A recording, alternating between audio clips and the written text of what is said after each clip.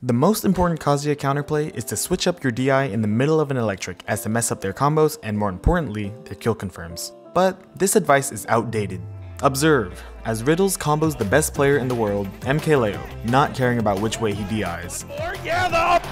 Did you notice how even though MKLeo switched his DI last second, Riddles still appropriately continued the combo? This is because of a tech called the dash option select. This dash after an electric puts you in a position to cover both DIs reactively, not relying on reading the blue line, thus not allowing the Kazuya to get tricked by the last second DI changes. The reason you don't see this tech amongst mid-level Kazuyas, despite this being known for months now, is because the follow-up after the dash is non-trivial when compared to just reading the blue line.